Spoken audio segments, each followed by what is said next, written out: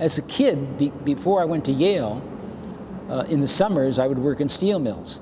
And I worked in steel mills because it was the quickest way to make the most amount of money. They were like sweatshops. But I'm not in love with steel. I mean, I've been identified with it, but I'm more interested in making structures and spaces and places. I just happen to use steel because I know something about it. I'm not a person who thinks of my bodily extension into steel. I'm interested in making spaces and places that you walked into, through, and around. And it occurred to me when I first started working in steel, it wasn't a material that I wanted to work into, because I realized that from, Gonzalez to Picasso to David Smith, the only way it had been used was to cut and fold and to hang out things in space that were false in terms of their gravity, because they were anchored into the ground, which had nothing to do with their weight load.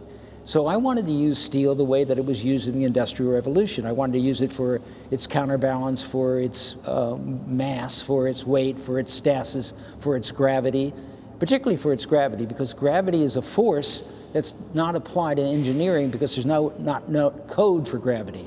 The plates of steel are 40 feet long, 8 inches thick, 8 feet high. They're 51 ton each. So I wanted to lean things together and not use fixed joints. And all the pieces that I've made, even though if you put them outside you have to weld them, all the parts would freestand by themselves if they weren't welded. So if you take all the curved sections, like there's a big piece on 21st Street we just finished 2 days ago, there's 16 parts to them. It makes an enormous construction that you can walk into and through and around, which has different volumes in it. All of the plates in there are freestanding, but they just happen to butt together. And I don't make drawings of my pieces. What I do is make models. I make models, and the models go into computer programs, and the computer programs go to the steel mill. Then the steel mill tells us in terms of tendency to overturn, whether within the tolerance of what's possible. Then we come back and we make more models, and then they send us back, and then we finally get to the point where they make a steel model, and they send us the steel model back. Then we either change that again or not. I think there's a generation now that's more interested in appropriating images from the past in terms of a quick readout than the physical manifestations of the material. It's not that it's better or worse, it's just different. I think the problem with people who are working that way is that the problem with virtual reality isn't that it's real, it's that it's virtual. It's real that it's virtual. You can't enter into its space. You can't enter into the space of a computer. You can enter into these spaces. Physically, you can't enter into a space. Same with cinema. You can't physically enter into the space. You're always dealing with an illusion.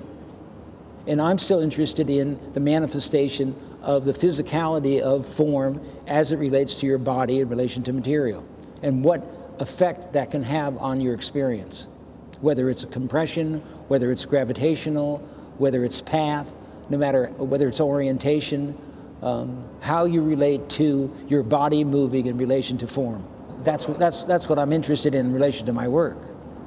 I think when you talk about art, you can talk about the how and the what. I'm more interested in the how and the what.